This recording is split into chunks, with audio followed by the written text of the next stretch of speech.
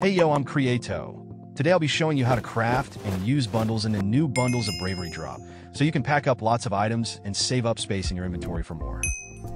Also, please make sure to leave a like and hit subscribe, as all your support really means a lot. So bundles are a new feature in the bundles of Bravery drop that allow you to pack items into them. This will be useful for storing many items in a bundle to help save inventory space. And bundles can be crafted using one leather and one string with a leather above the string in the crafting table UI to get one bundle. Also, just in case you didn't know yet, you can get leather from a cow or horse, and you can get string from a spider.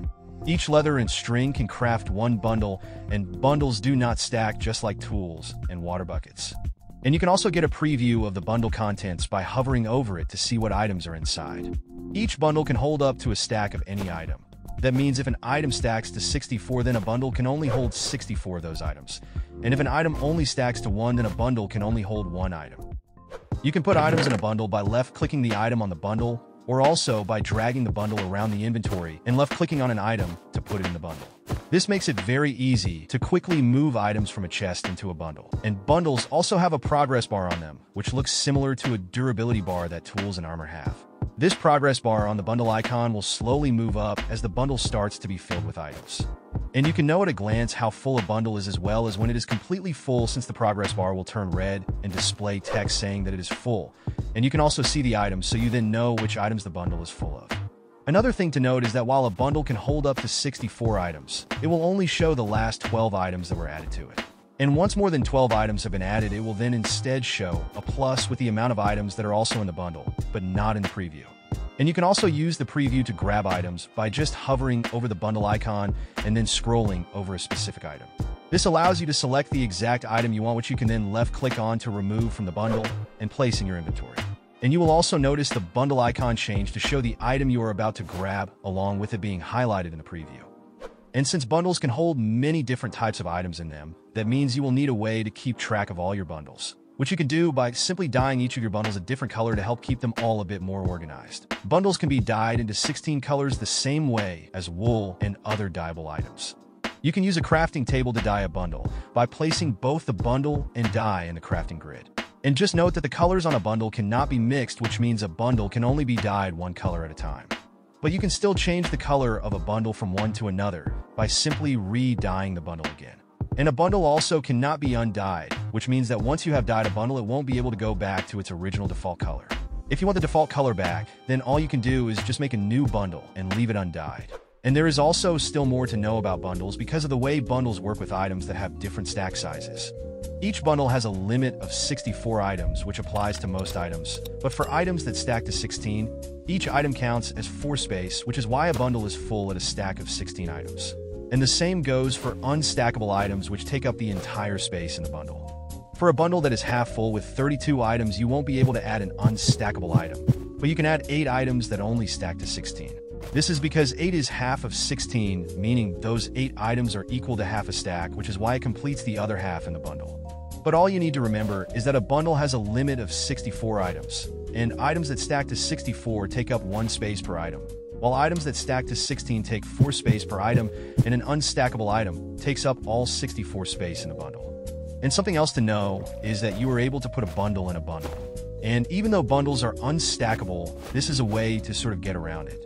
But note that a bundle takes up 4 space when inside another bundle, as well as the additional items that may be in the first bundle.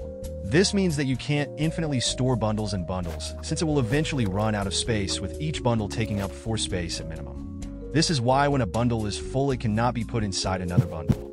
And if you want to put a bundle in another bundle, then you need to make sure that the bundle holding the other bundle has at least 4 space plus however many other items are in the first bundle. This means that holding multiple bundles in one takes up a lot of space, making it better to just carry all the bundles separately. Bundles can also drop items out of them by simply right-clicking when out of an inventory. And the way this works is that the bundle will drop all of a single item type based on the order it was added, going from latest to first. This makes it faster to empty a bundle by dropping its contents, since items are dropped in groups of a single item type rather than being dropped one item at a time.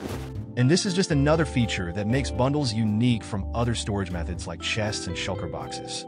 And while bundles and shulker boxes have some similarities, it's important to know that even though shulker boxes are an unstackable item, they still cannot be placed inside a bundle. This makes shulker boxes the only item that cannot be placed in a bundle, since all other items can be placed in a bundle, including items that stack to 16, and even all other items that don't stack at all, like tools and water buckets. But even though you can't put a shulker box in a bundle, you can still put a bundle in a shulker box. This is really useful because this is a much better way of storing bundles, since you can hold more bundles in a shulker box than if you were to put multiple bundles inside one bundle. And it should also be said that bundles work normally with all other containers. This means that you could place a bundle in everything like chests, barrels, ender chests, and any other container you can think of. The only exception to this would of course be a shulker box inside a bundle, as already mentioned. But besides that, bundles work normally just like any other item inside of all other container blocks. And there is still even more to know about bundles, since there are a few other more similarities they share with shulker boxes which help to make bundles even more useful. This includes the fact that bundles will drop all of their contents when destroyed exactly the same as a shulker box would. And this really just means that even if a bundle with netherite items inside gets dropped in lava, all the netherite items will still be perfectly fine. But all the other items, including the bundle itself, will of course be destroyed by the lava or anything else that breaks the bundle. This just guarantees that any netherite items will always be safe when dropped in lava, even if in a bundle. And something else about bundles that is probably expected is the fact that bundles can be renamed. This works the same way as any other item, but renaming a bundle is just another way to keep all your bundles organized.